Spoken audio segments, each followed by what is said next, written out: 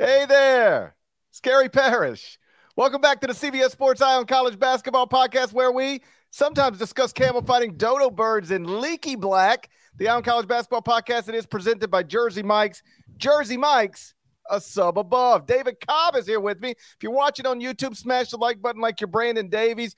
You have consent after 1 a.m. on the East Coast. And if you haven't yet subscribed to the CBS Sports College Basketball YouTube channel, please go ahead and do that while you're here. All right, let's get into it. Friday night was a historic night in the NCAA tournament because for just the second time in history, a number 16 seed upset a number 1 seed. Final score, number 16 seed Fairleigh Dickinson 63, number 1 seed Purdue 58. FDU was a 23-point underdog, won the game by 5. David Cobb, is it clear to you? Because I think it's clear to me, and we'll talk through it. Is this the biggest upset in NCAA tournament history? Yes, and here's why. Although UMBC over Virginia will rightly go down in history, remain the first time a 16 ever beat a 1. That's never going to change. That'll always be the first time that a 16 beat a 1.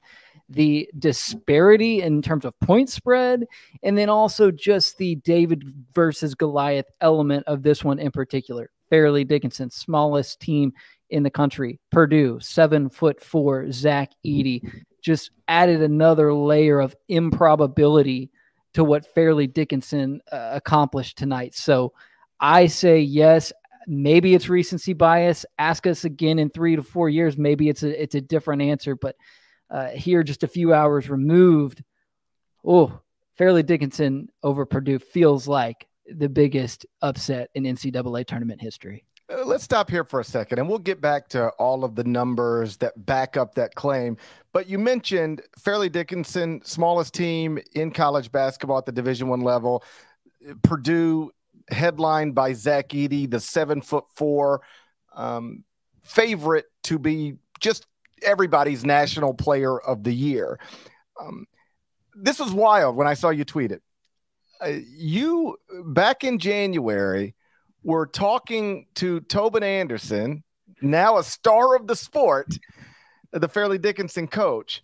And I want you to talk me through it because somehow, some way, you ended up in a conversation about a hypothetical like, hey, what if you get into the NCAA tournament and you end up playing, because Purdue was ranked number 1 in the country at the time, you're a 16 seed. That's what you're going to be if you're in the NCAA tournament. You end up playing Purdue with 7'4" Zach Edey. And you guys actually had a conversation about this. Maybe it could happen game. And then obviously it did happen. Just sort of talk us through how all of that went down.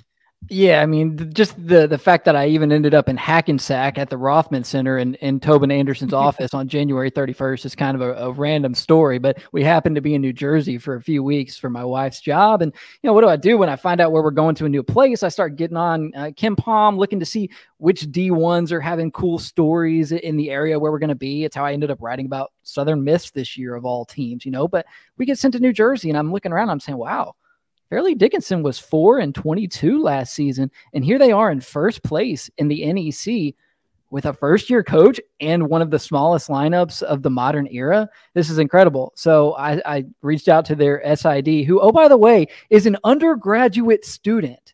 The sports information director for Fairleigh Dickinson basketball is an undergraduate student. He's incredible. His name is Jordan Sarnoff. But that illustrates, does it not, Gary, the disparity in resources between an NEC team and a Big Ten team. Jordan Sarnoff is an excellent SID, but he is an undergraduate student. And to me, that is an amazing illustration of how not only in stature, but also in resources, this was a David versus Goliath matchup. But yeah, I went up there, watched a practice, got to sit in the office with Tobin Anderson for a while. We were just kind of talking hypotheticals at the end of our conversation. I was like, you guys could likely end up as a 16 seed. And at the time, Purdue was the number 1 overall seed projection. And so what do you guys do if you get matched up with Purdue? And, he chuckled. And I actually ended up using the quote at the very end of the story, or at least part of it.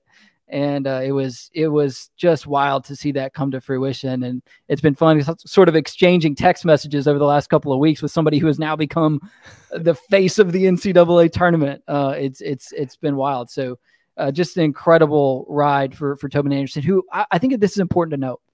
10 and a half months ago, he was hired. Yeah. He didn't get hired until early May. Right. Fairleigh Dickinson didn't decide that it was parting with Greg Correnda until several weeks after the season.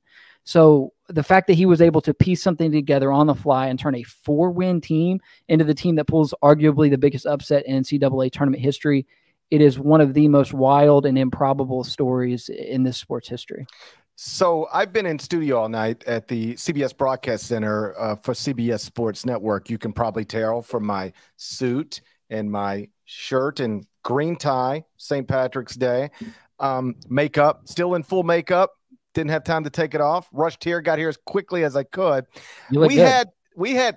Do I look smooth? Am I not shining under the lights? That's the main goal with this bald head. You got to get enough powder on it to make sure you don't shine under the lights.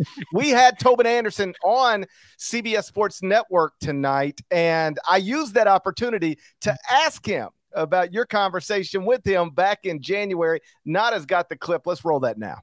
Tobin, Gary Parrish here. I gather you had a conversation back in January with my colleague David Cobb about the possibility of maybe, when Purdue was ranked #1 in the country, playing Purdue in a 1 versus 16 matchup. And you guys actually, talked through it. How surreal is it to be sitting here in March after actually living through that game and then finishing on this side of it?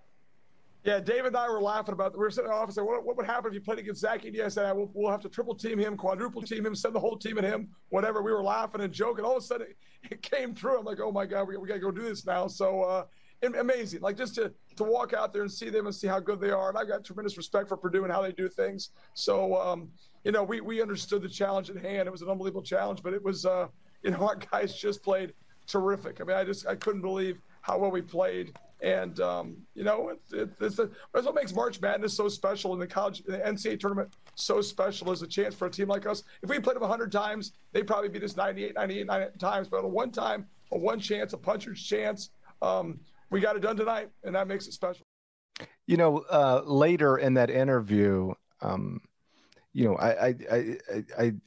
we talked about a number of things, but one of the points I subsequently made is that this is, to me, the neatest thing about the NCAA tournament and really college basketball in general.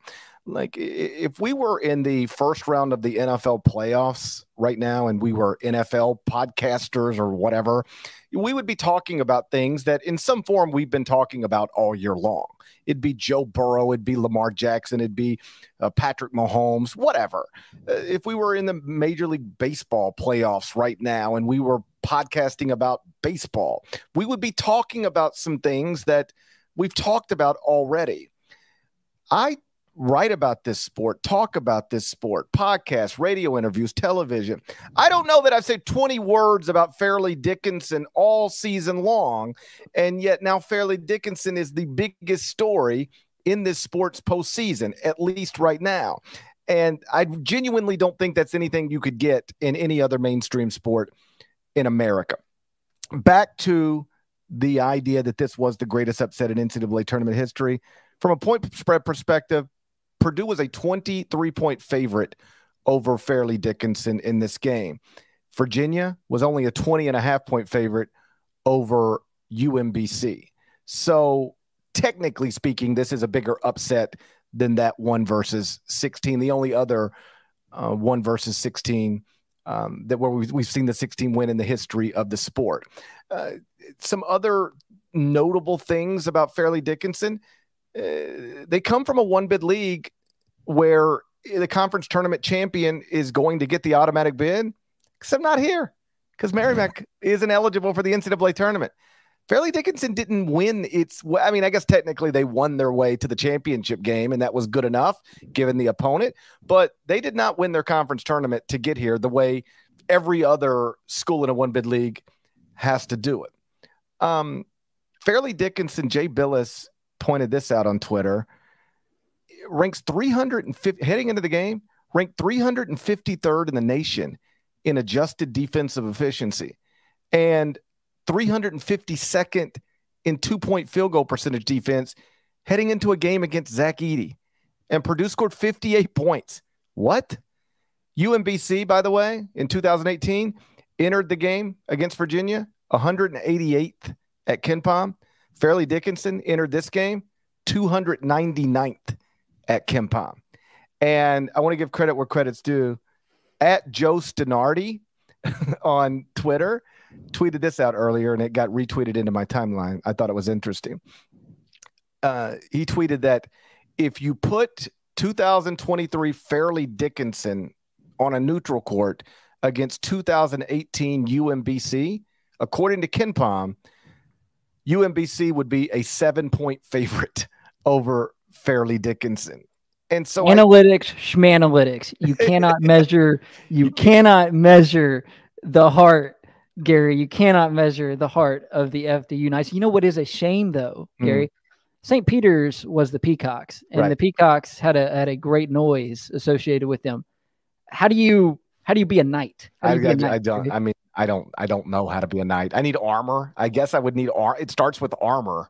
I think becoming a Knight starts with armor. So you just can't. I mean, I bet you can at 1 a.m. in New York City find armor somewhere. Pull up Instacart.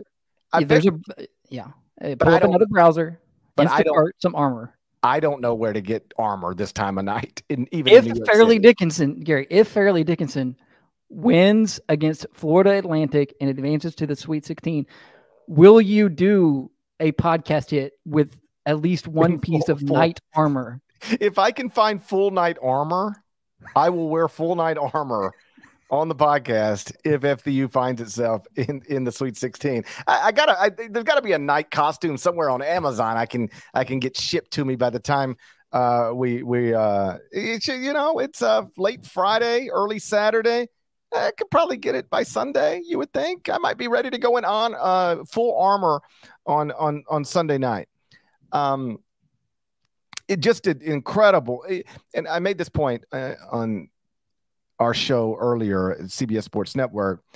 Sometimes these types of upsets happened. It's Furman over Virginia or Princeton over Arizona. And people with jobs, congratulations, people with jobs like our jobs will sit there and go, well, the thing people didn't realize heading into this is blah, blah, blah. And that's why you could have seen this coming. Nobody saw this. There's no way to see this coming. It's impossible to see coming. There is nothing in the data, nothing that says, oh yeah, Fairleigh Dickinson is about to upset Purdue. Everything suggested Purdue would just full transparency. My call time tonight was late and I was doing other things, getting ready to go to the studio while Fairleigh Dickinson and Purdue was happening. And then it was okay, hold on. This is real. It's time to pay attention to this and lock in. And after I locked in, I thought Steve Lapis was great on the call, by the way, because he made some really interesting points that I fundamentally believe were true as well. Those freshman guards, they were part of the reason Purdue was such a neat story. You get two guys ranked outside of the top 90 in their high school classes, and now they're starting together in a backcourt with the National Player of the Year for the number 1 ranked team in the country. That was the Purdue story for much of this season. And as the season progressed, those two guards, Braden Smith and Fletcher Lawyer, they went from being among the reasons Purdue was ranked number 1 in the country to among the reasons Purdue was vulnerable down the stretch. And in this game, they combined to go, I believe it was 6 of 20 from the field, and they combined for 10 turnovers. And the point Lap made down the stretch, and I noticed this as well, 3 minutes to go, 2 minutes to go, where the clock is ticking, you're behind. It's time. Somebody's got to make a shot, and you can't even get the ball to Zach Edey. Nobody wanted to shoot. It looked, I'm hesitant to use the word scared to shoot. I don't even, but nobody wanted that it was can we get it to Zach? If not, what do we do? Maybe was passed up a couple of really wide open shots. I think people not named Zach Edey were 12 of 42 from the field. So Zach Edey has a big night per usual, but all along for Purdue, minus those games in the middle of the season when Fletcher Lawyer was really going off, they've been without a primary secondary option behind Zach Edey, and that was so evident today. And it goes back to the old adage, which has proven only partially true, by the way, during this NCAA tournament. When you look at some of the crucial mistakes made by guards like Kihei Clark and Kendrick Davis over these past couple of days. But yes, to your point, Fletcher Lawyer, Smith for Purdue, freshman, and then you got 2 fifth-year senior graduate transfers, D2 transfers, mind you, but experienced guys who have been in NCAA tournament action on a different stage, but still with Fairleigh Dickinson, Dimitri Roberts, and Grant Singleton. And I think that was a huge part of how this outcome came to be. And I also love the fact that in y'all's hit with Tobin Anderson, he acknowledges, hey, we play this game 100 times. Yeah. We probably only win once or twice. He knows that. And that's what makes this so incredible. Yeah, like me and my buddy Brent Stover always joke in studio because I've got these little go-to lines and we laugh about them because they're the things you're saying something very obvious, but it sounds enlightening, but it's very, very obvious. So you say things like, this is not a 7-game series. Well, of course it's not a 7-game series, but like the point you're trying to make is you don't have to beat this team 4 times in 7 games. You got to beat them 1 time. That's all it takes. And Tobin, I thought I appreciated that as well. He didn't come in here and say, hey, listen, we think we can play with anybody, or we feel like, we're underrated, none of that. He was like, listen, that's Purdue. They're awesome. And if we played them 100 times, they'd probably beat us 99 times. But in this one time when we actually got to play them, we were better. And they were better, by the way. He made that point too, which I also appreciated. He was like, we didn't sneak up on them and like steal it in the end.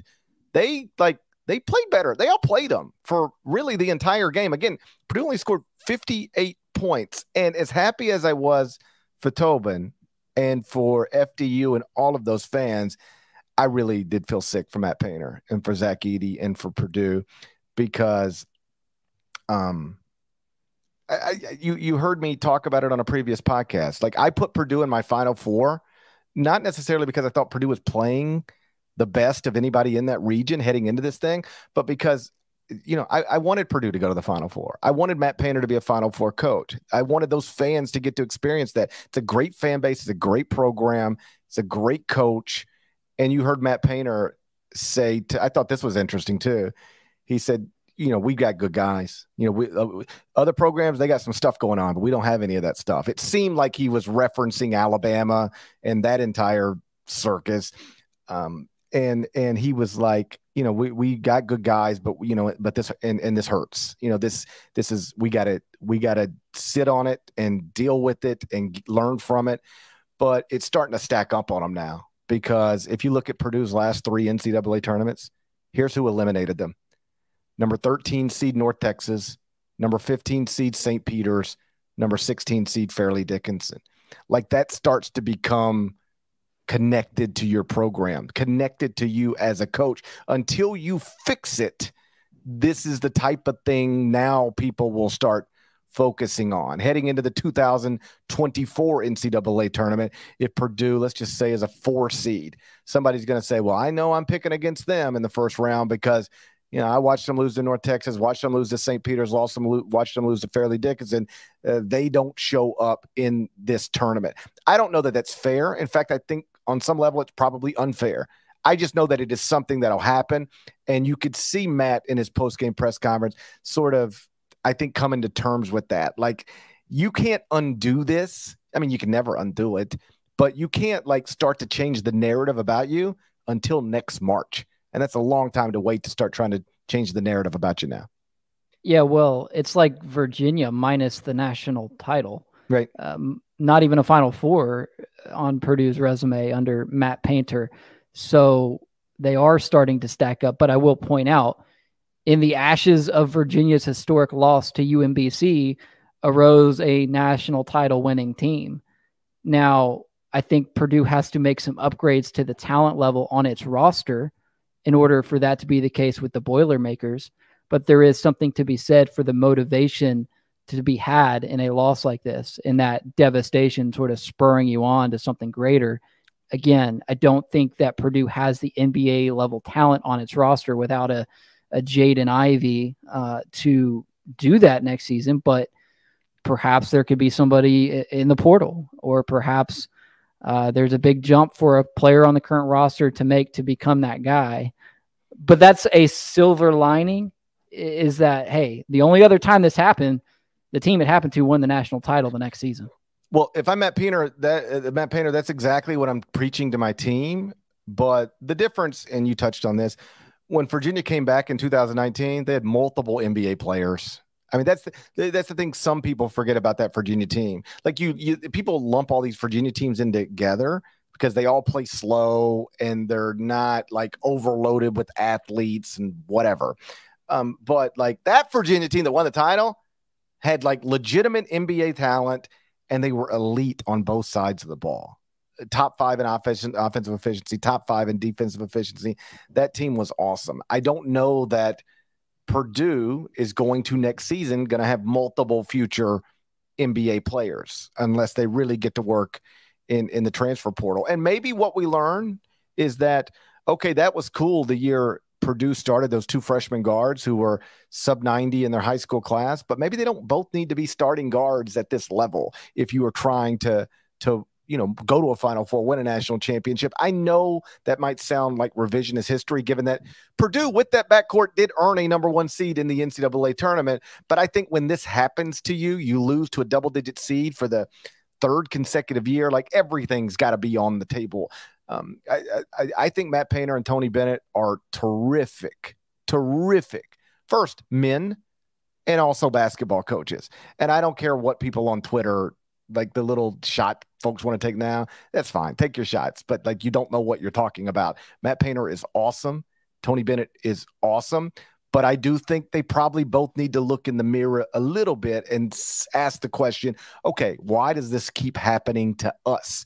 Because with Virginia, 3 of the past 4 NCAA tournament appearances have ended with, losses to double-digit seeds, and now at Purdue, it's 3 straight. I think both those guys are smart enough to in any walk of life, you need to self-analyze every once in a while. Why does this same thing or similar thing keep happening? And I suspect that both of them will.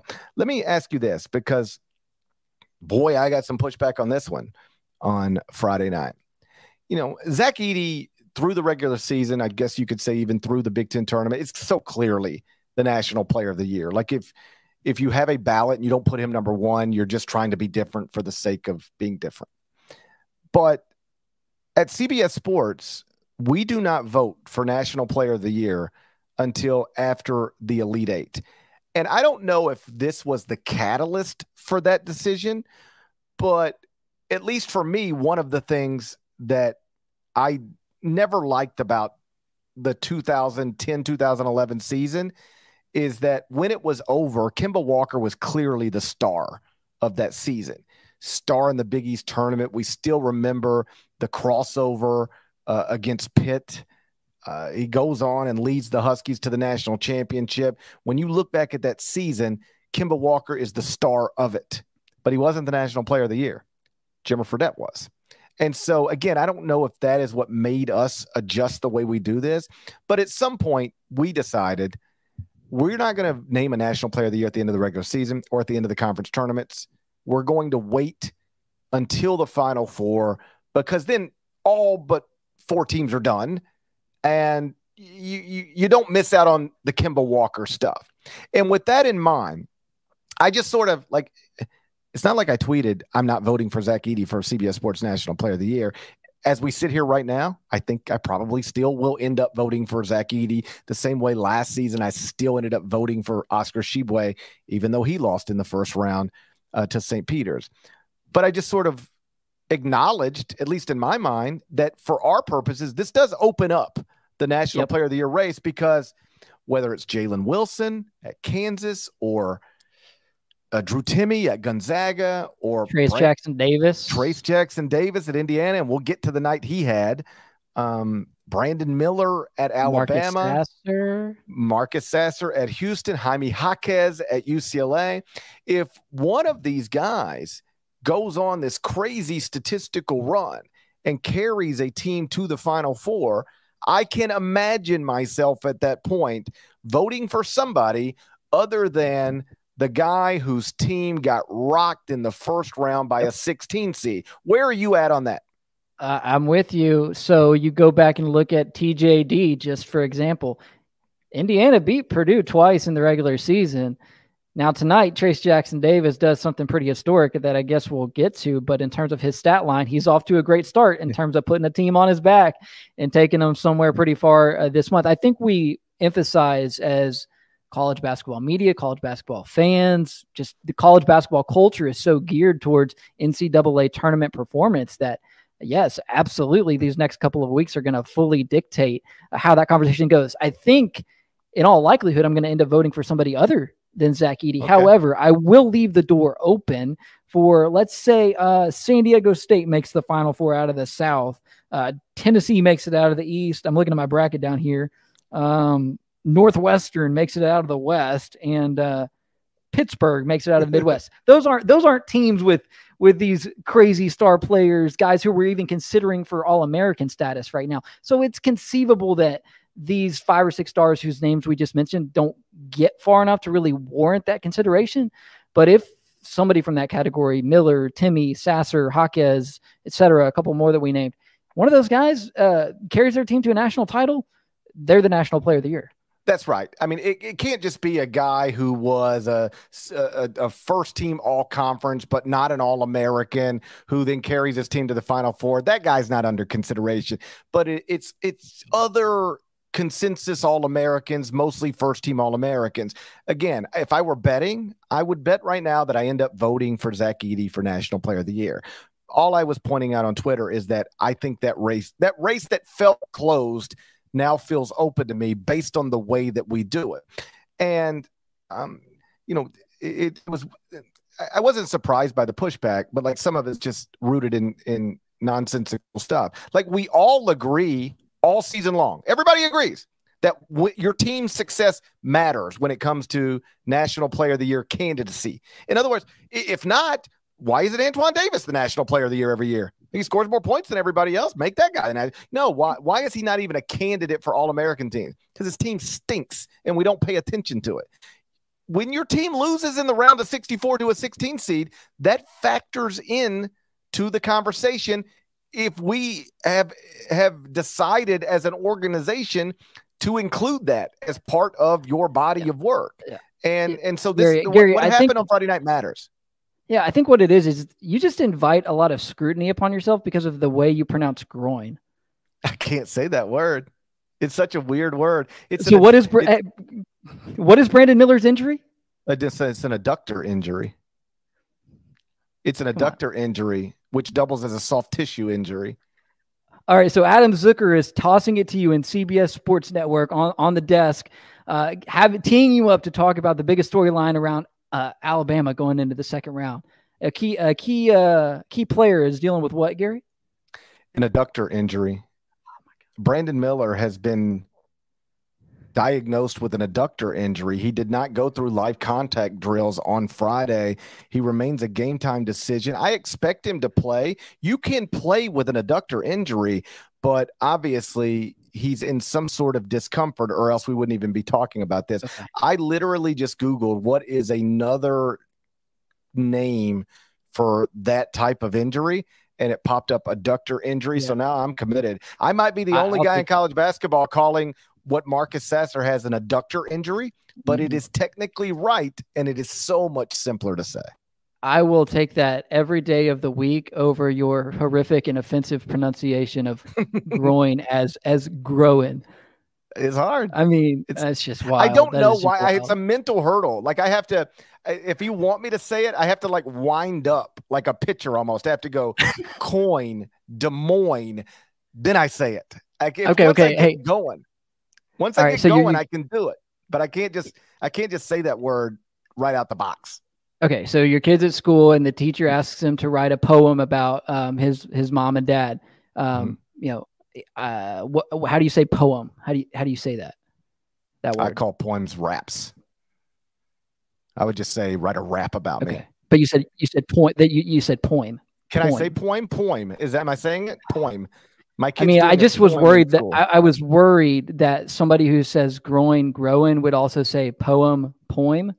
and you are that person. So it's just, anyway, this is tough. Language is tougher than you think for me.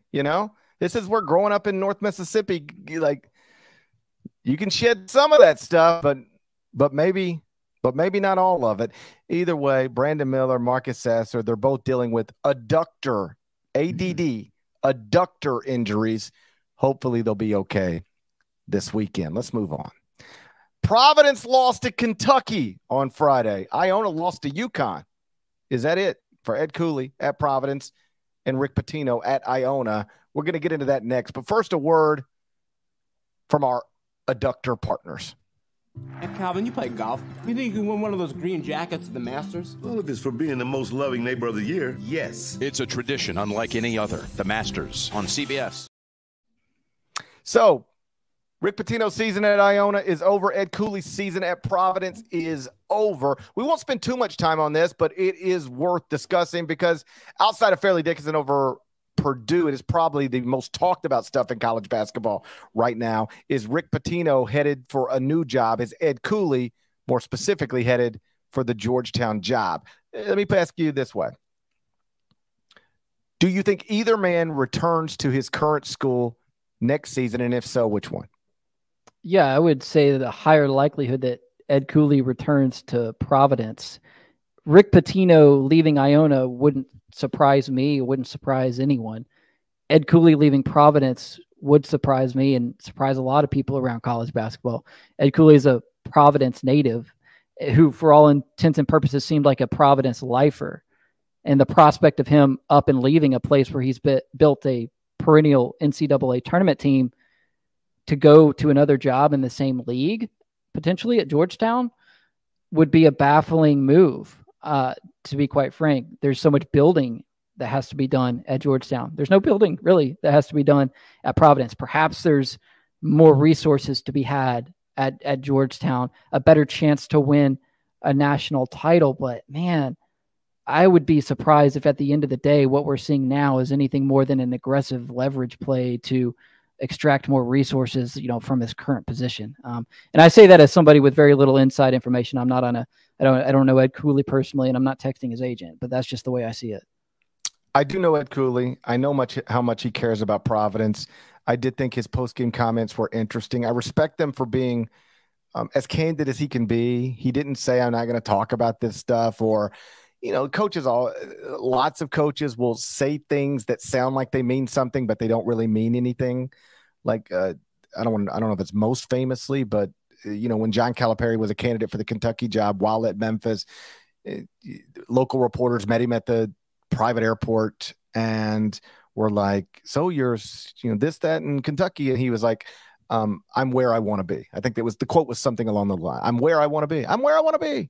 So yeah. A young David Cobb read that Gary Parrish article the next morning in the Commercial Appeal, actually. so he's like, I know where I want to be. I'm where I want to be. And then it was like, yeah, well, I was where I wanted to be, but then I changed my mind and decided I wanted to be at Kentucky once they offered the job, right? So Ed didn't try to pull any of that stuff, which I respect. He, among other things, said this, quote, "It's a lot of decisions I need to make, a lot of thinking I'm going to do. There's a lot of reflecting I need to do, and I'm definitely going to let you know what I'm going to do when it's all over." What that suggests is that this is a man who knows he has real options on the table, and at least on some level, doesn't know what he's going to do, or at the very least, he is struggling with that decision. I'm not going to get into predicting what he's going to do or what he's not going to do, but it's pretty clear to me he's thinking hard about what his next move is. And even if he concludes for whatever reason that the Georgetown opportunity this time around is too much to pass on, I trust he's going to have a hard time pulling that trigger. I mean, yeah, like leaving home, and there's an old adage in coaching, and I don't necessarily subscribe to it completely, but like leave well enough alone. Like, just, hey, your life's good and you're doing great things in your hometown. People adore you. Like, don't mess that up. Obviously, like, Chris Mack is on some level an example of that. He was at Xavier and everything was great, and it was his alma mater. And then like the Louisville job's too good to pass up on, and there's a lot of money. He got a lot of money, but is he happier? It certainly didn't go well. Does he regret it with the benefit of hindsight? I don't know. It was a lot of money, a lot of guaranteed money. But if I were Ed Cooley, if I were Ed Cooley, I would have a conversation with Chris Mack. What do you regret? Would you do it the same way over? Talk me through this because you had a similar decision. That's going to be a tough one. I'm not going to, and I'm not even going to tell you what I think's right or wrong because it ain't my life. It's not my career. Ed Cooley and his family are the ones who need to make this decision, but that one's really, really, really complicated and tough.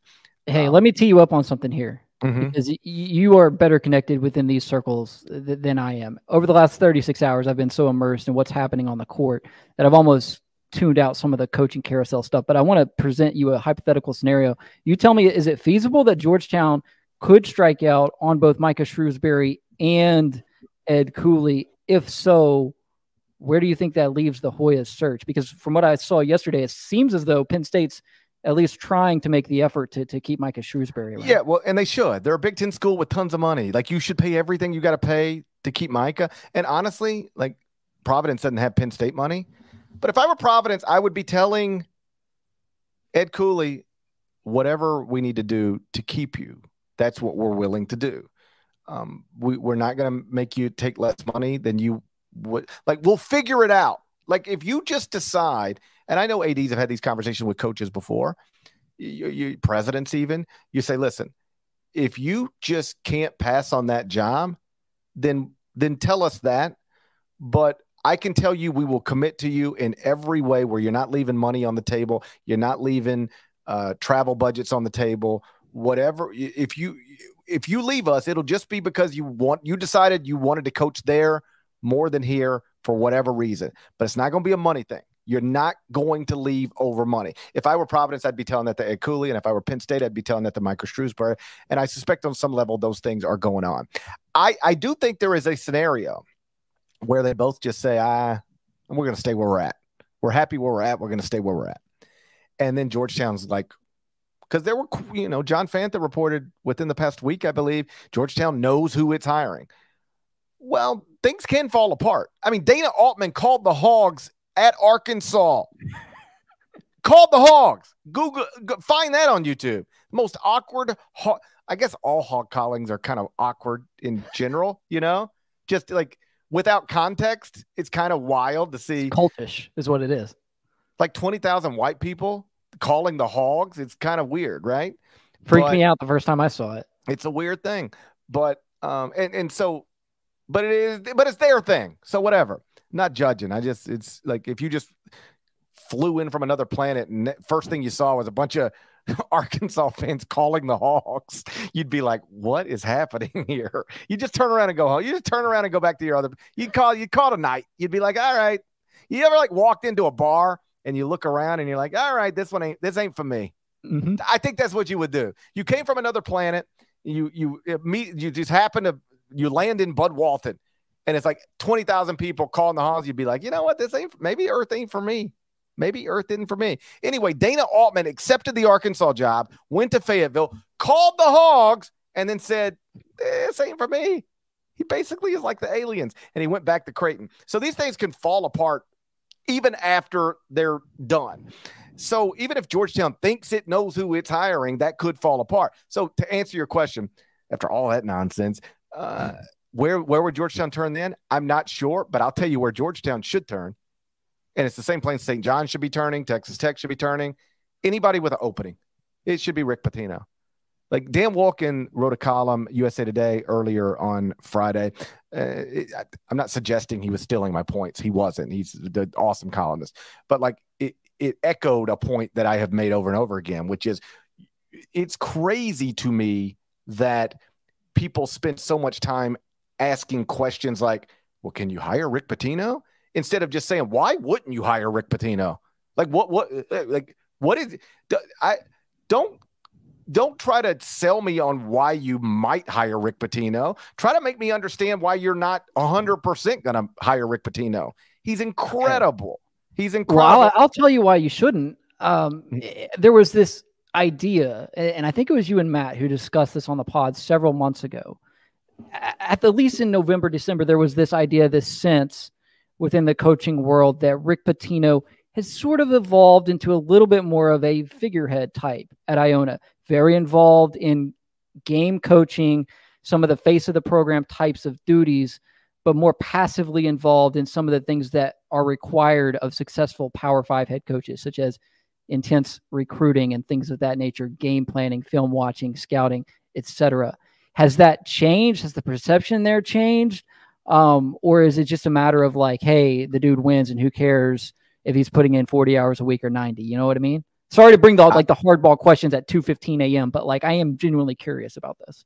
I don't need to know anything other than Rick Pitino had Iona up at the half on UConn. Rick Pitino had Iona in 2 NCAA tournaments, 2 conference tournaments, really rolled through that league year after year after year.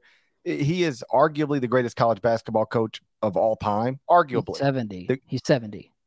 Yeah, but like, I know this sounds stupid, but I hope you'll get the point. He's a young 70. Like he's still like, how about this? Sometimes you see people who are 70 or 75 or whatever the age is, and you go, yeah, that person doesn't seem like they used to seem.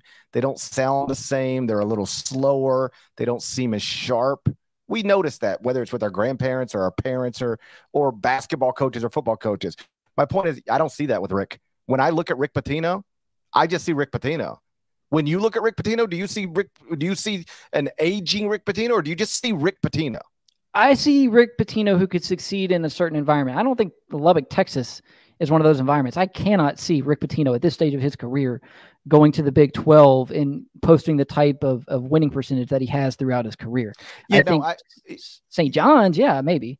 Yeah, no, I think he should be the next head coach of St. John's. And the only thing that would make me question that would be if Providence opened and he's not the St. John's coach yet, and now you're picking between Providence and St. John's, and that's a conversation that, you know, Rick would need to have with the people he trusts, because then there would be theoretically 2 good opportunities there. But to circle this back and then move on, I think Rick Pitino is coaching somewhere other than Iona next season, probably St. John's. And I don't know on Ed Cooley, because I'm not sure Ed Cooley is 100% sure what he's doing right now. So there were 16 NCAA tournament games on Friday. We have in some form touched on 3 of them. So there's 13 left. I'm going to run you through them, and then you take it wherever you want to take it. Pitt 59, Iowa State 41.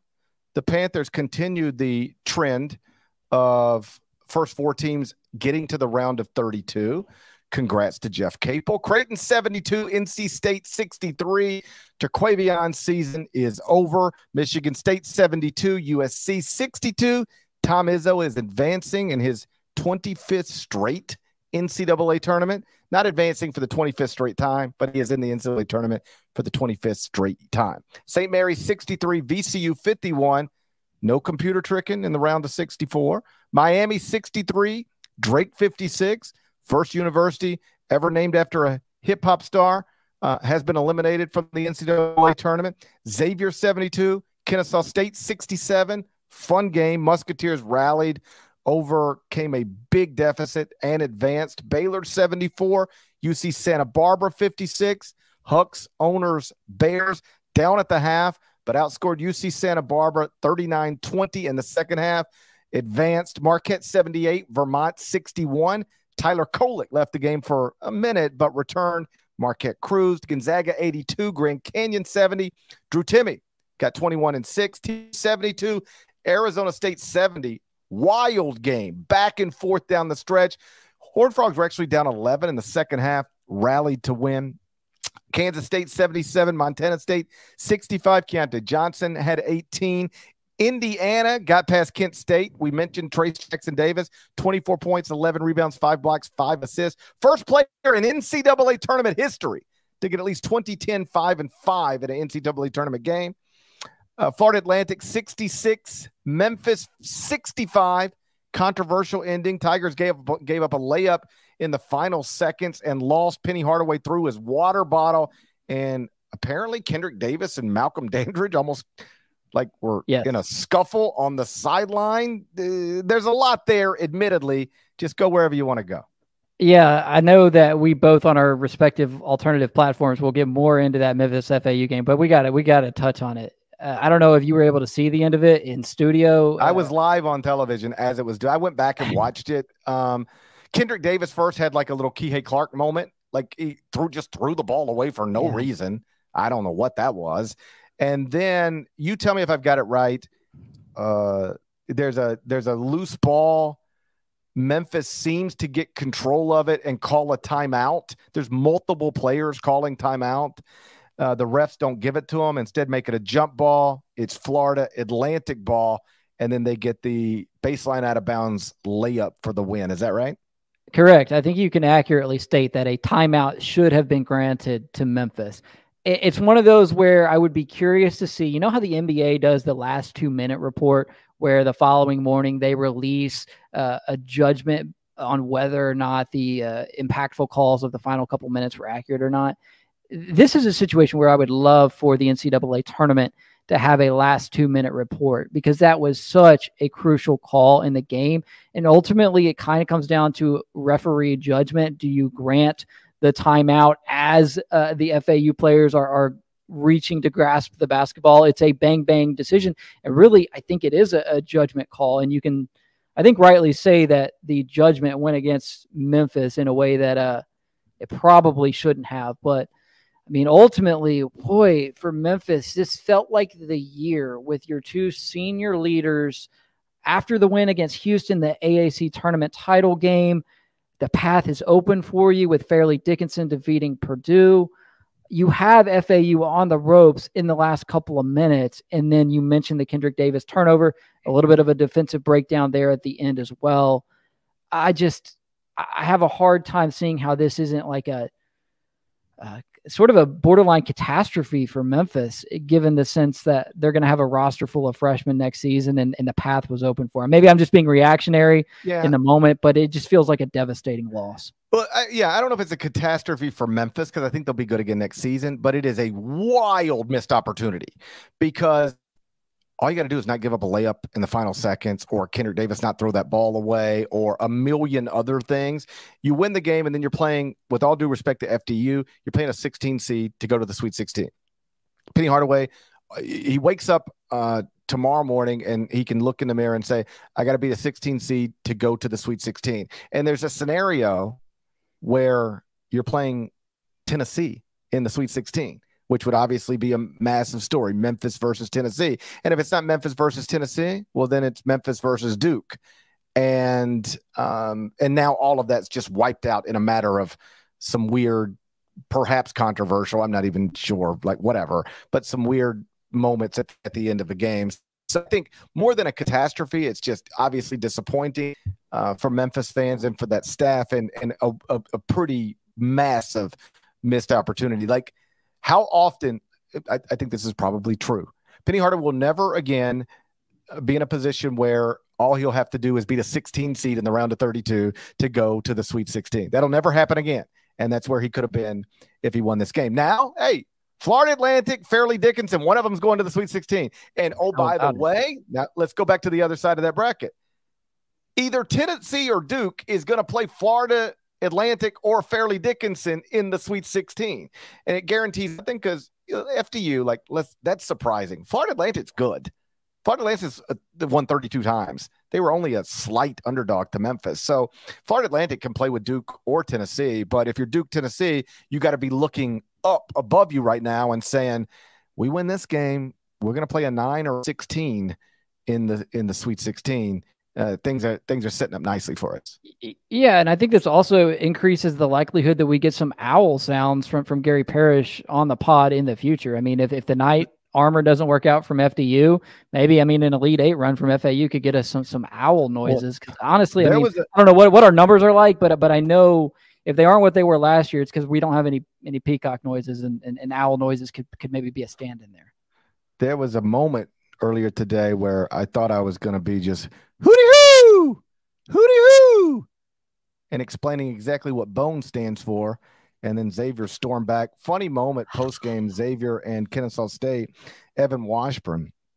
I was talking to Sean Miller, and he was like, "How did you avoid the upset?" And Sean's like, "I don't know. Like, I don't know how we avoided the upset, because Kennesaw State was really in control of that game for much of the game." And then, God, it was so long ago.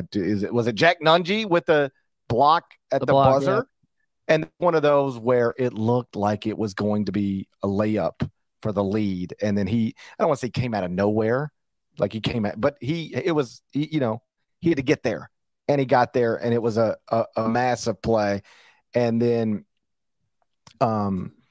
you feel sick for Kennesaw State, because what a terrific story that is. And, they were, a layup away from advancing in the NCAA tournament. And yeah, they were. So, that was a phenomenal game to start the day. And it was such that at the under 12 timeout, I mean, I had 300 words in the quiver ready to go for immediately after the buzzer. I mean, Kennesaw State was the better team in that matchup for an extended period of time, to the extent that it just looked like they were going to run away with the thing. And then they go cold. There was a big time and one that Xavier got to cut it from 13-10. And you mentioned the kerfluffle between Malcolm Dandridge and Kendrick Davis from Memphis, but boy, there was a heated exchange between Sule Boom and Adam Kunkel on that Xavier sideline. Man, I got to know what's going on there. It seemed like from reading the body language the rest of the game, they sort of were able to get past that. But you got to wonder, with Zach Fremantle out, that has not been the same team since then.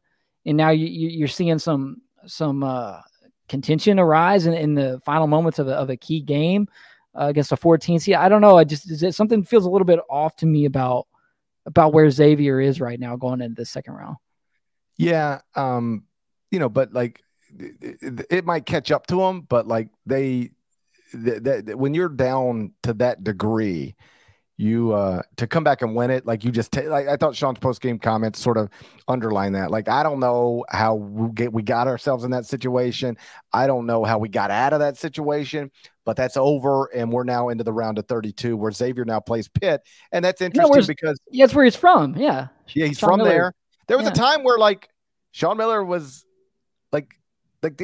you thought maybe he'll be the next Pitt coach, and I guess at the time Pitt hired Jeff Capel, like it just couldn't work. There was like, I don't remember the timing exactly, but it was like, if I remember correctly, Pitt didn't feel comfortable hiring Sean Miller under those circumstances. But anytime you get a guy against, his hometown school, that can be, there's storylines there. And so Sean Miller coaching against Pitt, that's going to be a major storyline on Sunday. Rather than look back at the rest of these games, because we ran through them and scores and the leading scores and all that, it does lead to some fun Sunday games. Miami against Indiana, Pitt against Xavier, St. Mary's against UConn. TCU Gonzaga is the one I might be looking most forward to, because that's a 3-6 game, but TCU with Mike Miles Jr. is closer to a 3 seed than a 6 seed. The Zags are going to have their handful there. Yeah, they will. Gonzaga really impressed me. They were a sneaky team today, in the sense of, like, if you're multi-screening, you weren't going to give Gonzaga Grand Canyon a whole lot of priority in terms of like your main screen after you see them rally to go ahead at halftime after trailing in the first half. They for the final 26 minutes of the game, looked like peak Gonzaga. And that to me was a really encouraging sign on a weekend where all these upsets have occurred. You see teams like Xavier struggling down to the wire in the exact same seed matchup, a 3 versus a 14. So Grand Canyon comes out, kind of punches them in the mouth. And then behind, I think it was 28 points from Julian Straughter, Gonzaga battles back and at one point leads by 22 in the second half. So I was impressed with Gonzaga. I think that TCU game will be very similar to the TCU Arizona game from the second round last year, because that Arizona program is modeled after the Gonzaga program in a lot of ways. And now we get TCU Gonzaga in the second round this year. So if this game is anything like that TCU Arizona game was a year ago, then boy, we are in for a good one there on Sunday. Yeah. And, we mentioned the Providence Kentucky game in the context of, is it Ed Cooley's final game at Providence? But Kentucky, it is worth noting, wins an NCAA tournament game for the first time since 2019, and it sets up what should be a really fun game on Sunday. Kentucky, Kansas State. Jerome Tang, it's well documented, picked to finish last in the Big 12. Instead, finishes in the top half of the league, was, tied for first or in first for a good portion of the conference schedule. They get a 3 seed, and Kentucky, Kansas State is in that. The best television window you can have on Sunday is that late afternoon CBS window, and that's the game CBS wanted there on Sunday. You wanted Kentucky to win, you wanted Kansas State to win, you want those two programs, which is a rematch of a recent NCAA tournament game they played against each other. That'll be the high profile game on Sunday afternoon. And Kentucky and Kansas State both looked pretty good on Friday night. Yeah, I just wish Xavier Wheeler could come back so we could have the undersized New York City guards, Xavier Wheeler and Marquise Noel battling it out. But I guess we'll have to ride with Dimitri Roberts from Fairleigh Dickinson, who is also from the city. Man, it is just crazy, like how many really good short guards come out of New York City. Noel and Keontae Johnson taking on Kentucky. That will be must-see TV. I'm also really excited about what our little homie from Memphis, Cam Jones, did for Marquette. Did he score like – I was doing a million things earlier. Didn't he score like 15? How many points in a row did he score? So, yeah, during a stretch early in the second half, he scored 18 in a row. There were a couple of – That's my little homie from Memphis. Yeah, there were a couple of ridiculous heaters in today's action. Another one, Adama Sanogo. I know we talked a little bit about the Iona side of things there, but I want to say he scored like 13 straight for UConn in a stretch where they opened that second half trailing against Iona. Then Sanogo goes on this unbelievable heater. By the time it's over, they're ahead by, I think, 11. That was wild. Then Ryan Kalkbrenner, I think he scored 20 in the second half for Creighton against NC State. Just putting the work to the Wolfpack there in Denver. So the Big East in particular had some individual performances today that were just phenomenal. And Cam Jones stepping up big for Marquette with Tyler Collett kind of had like a hand thing going on. I haven't seen much from Shaka, like what that was or like how bad it might be. But I mean, he played through it. He wasn't himself though. So for them to get big time contributions from another source there was encouraging. And that's the other storyline that has developed with this NCAA tournament. And then we'll get out of here unless you got things to say. It's 2:30 in the morning here in New York City. This is outrageous. This is outrageous behavior. Be talking at 2:30 in the morning. To be awake at 2:30 morning. To be awake and sober at 2:30 in the morning. Yeah, this is them behavior, Gary. None of this makes sense to me. It's them behavior. Yes, this is definitely them behavior. You see me awake at 2:30 in the morning. It ain't because I'm not sober. I promise you that. But here I am. I mean, I am right now. Still got makeup on. I got to take off, for crying out loud. The injuries. Like, there are legitimate championship contenders dealing with injuries at Alabama, at Houston, and now, again, we'll see how Tyler feels by Sunday, but it is true. He had to leave the round of 64 game. Your Big East Player of the Year had to leave his round of 64 game. Was he the Big East Player of the Year? I know he was somebody's Big East Player of the Year. Hey, let's just keep it simple. The Big East Tournament MVP. The starting point guard for the Big East champions and the Big East Tournament champions had to leave the game with some sort of discomfort. So there's just a lot of stuff. That's usually something reserved for the NBA playoffs, where injuries like dictate who wins and loses all over the country. But it has now become an unavoidable storyline with this NCAA tournament. Like, how healthy are the best players on some of the best teams? Because not everybody is banged up, but you got issues at UCLA, you got issues at Marquette, you got issues at Kentucky. Obviously, Tennessee lost its point guard late in the season. You got issues at Alabama. You got multiple issues at Houston. There's a lot of teams that are banged up right now that are trying to win a national championship. And really, these little nicks and bruises and other things could be the type of thing that prevent you from doing that. It's a scary deal. Yeah, another one to add to that, not because he's a significant player in terms of production, but because he plays for a team that has very little bench production. That's Mason Miller from Creighton, left today's game for the Blue Jays, didn't come back, which you're like, okay, he doesn't play a ton, he doesn't score a whole lot, but that's a team that doesn't go deep at all. And now you lose one of the few players who you do reliably use off your bench that could accumulate for the Blue Jays as this, tournament goes on. And then, Norchad Omie did play today for Miami, so I think that was an encouraging sign. But even TCU's Mike Miles, who led TCU with 26. He was dealing with injury stuff, throughout that game. So yeah, the nicks and bruises begin to add up as this thing goes along. I think it's time to call it a night.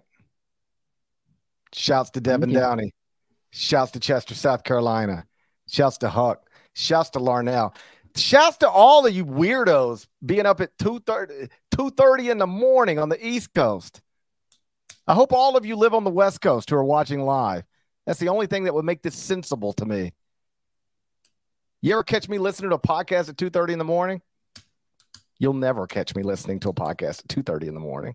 So I appreciate all you guys being here. I hope you had a happy and safe St. Patrick's Day. And we're going to be back sometime after midnight on Saturday night. And we'll do this whole thing again. Hopefully we'll keep it shorter because this is stupid. Good night.